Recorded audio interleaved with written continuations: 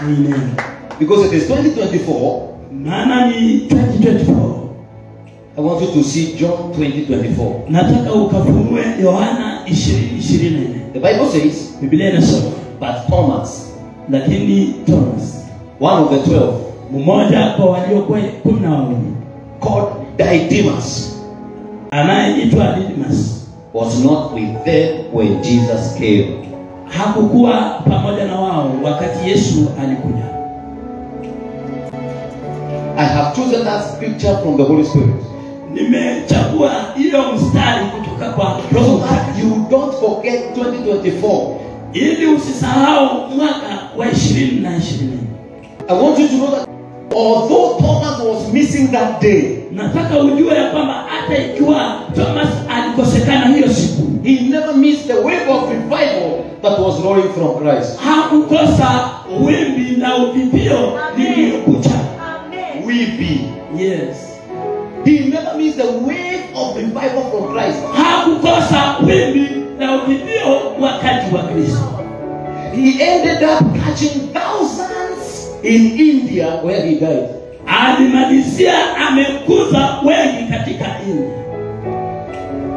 And I want to prophesy that if any you have been missing in action, natabiri ya kwamba ikiwa kama ulikuwa unakosa katika udhihirisho, 2024, mwaka wa 2020, you are reappearing.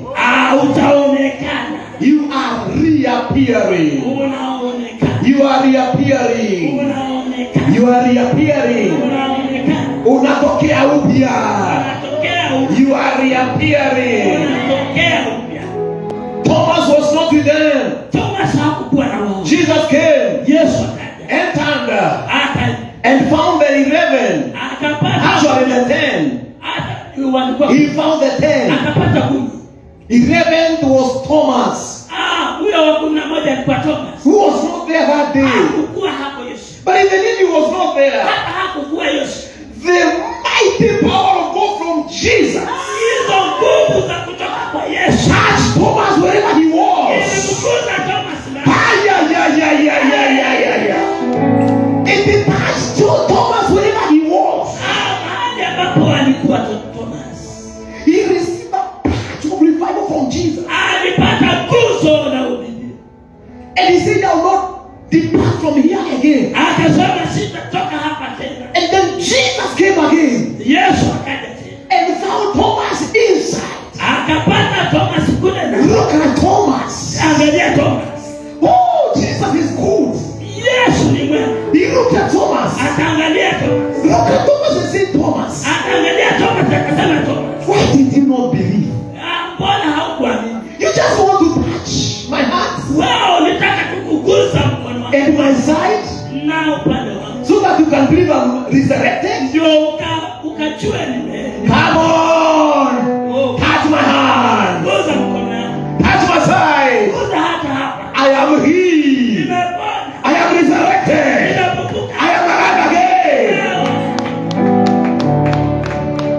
Thomas looked at Jesus. Thomas akaangalia Yesu. My Lord and my God. Bwana na Mungu wangu. Receive the power of God. Pokea nguvu za Bwana. Said kwaheri to Peter.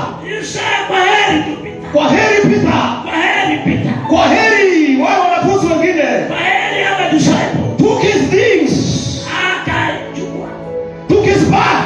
Akachukua bag yake. And went to India. Akaenda India. To preach the gospel. Hey, my goodness. With his bags.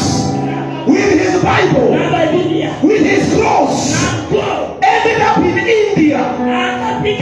A place called Chennai. Where I landed. When I went to India, I landed in Chennai. Where there is St. Thomas monument. Thomas continued to preach in India. He continued to preach in India. The power of God moved in India. People are revived. Hebrews received Christ.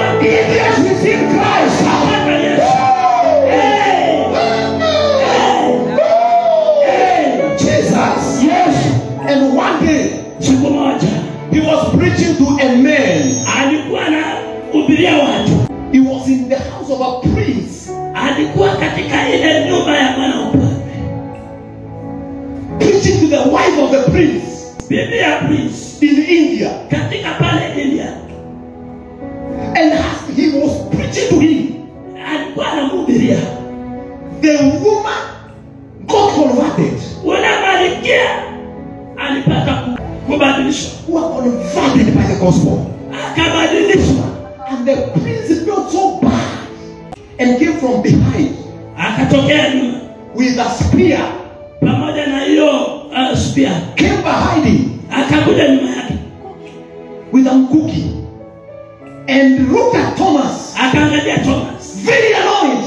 Akiwa amekasirika. And pierced him on the back. Akamdunga kwa mgongo. And Thomas died. Thomas akafa. Thomas the Didymus. Thomas the Didymus. The Didymus died in India. Akakufia kule India. His master, huyo bwana wake, was pierced on side. Alikuwa amedungwa upande huu. His disciple, wanafunzi, pierced on the back. Akadungwa kwenye mgongo. And died. Na akafa. He died because of the passion of Christ. Alitungwa kwa ajili ya upendo wake. That time when Jesus was saying, touch my hands. Hiyo wakati Yesu akisema gusa mkono. Power of God penetrated him. Nguvu za Bwana zikaingia ndani mwake. Penetrated his eyes. Ikaingia macho yake. He felt I must die for him also. I also can die for him. I can die for him. I can die for him. I can die for him. Jesus. Yes. I can die for him also. Thomas died for Jesus. Never call him doubting Thomas again. He is not doubting. Ana shaka na yeye tena. Ana shaka. He is a convicted Thomas. Yeye ni yule ambaye ana ujasiri kwa Yesu. Ameshawishika. Amen. Even if he was missing that day, hata ikiwa alikosekana Yesu, he never missed the wave of revival. Hakukosa wimbi la uvivio. I am here to prophesy to all of you. 2023, 2020, 2019, 2017, you have been missing in action. Umekuwa unakosekana pamoja. When they look at you, they are not fighting you. Wakikuangalia uone. But 2024, you are reappearing. Lakini tena unatokezea. We are reappearing. Unatokezea. You are reappearing. You are reappearing. You are reappearing. You are reappearing. The power of God is touching you. You see